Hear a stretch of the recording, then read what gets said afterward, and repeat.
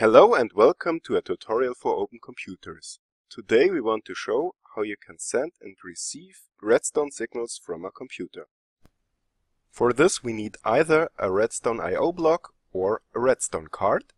The Redstone I/O block can be placed in the world and be connected to a computer either directly or with a cable. The Redstone card is placed in the computer directly. If the computer or the Redstone I/O block now has a Redstone connection, we can send or receive signals in two different ways. The first option, which is primarily for quick usage in the console, works by entering RS followed by a side, in this case right.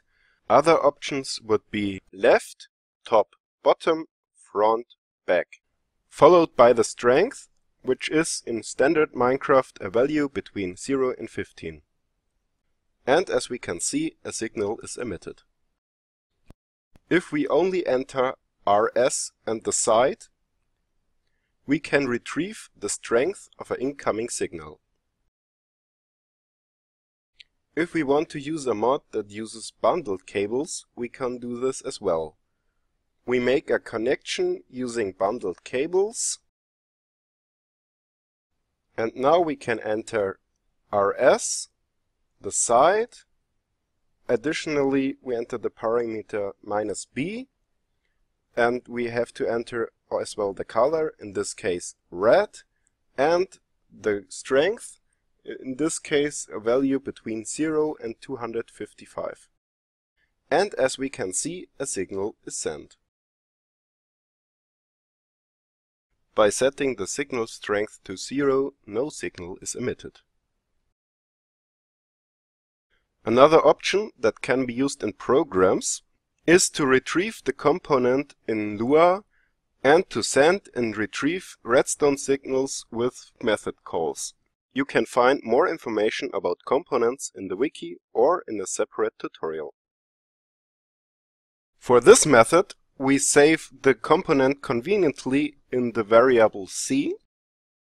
This is valid for both the Redstone card and the Redstone I/O block. We can now with c.setOutput sides.write15 send a signal.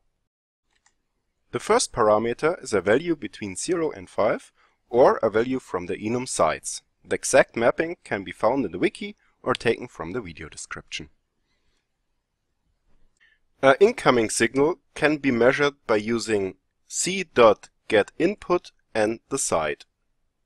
In this case, the value is sides right, whereby the side, if a Redstone card is used, is relative to the computer, and if a Redstone I/O block is used, is a cardinal direction.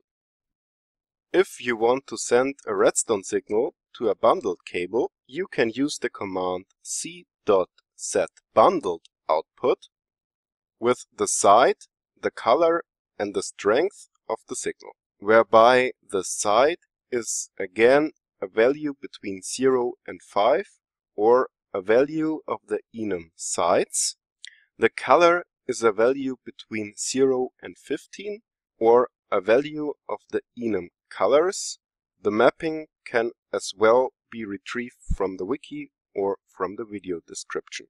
The strength is a number depending on the mod, can take different values. In this case it can go up to 255. Analogously, the strength of an incoming signal can be measured or the strength of the outgoing signal retrieved. The following Redstone systems are supported: Standard Minecraft, Red Logic, Project Red, and Minefactory Reloaded. That sums it up for this time. Thanks for watching. Until next time.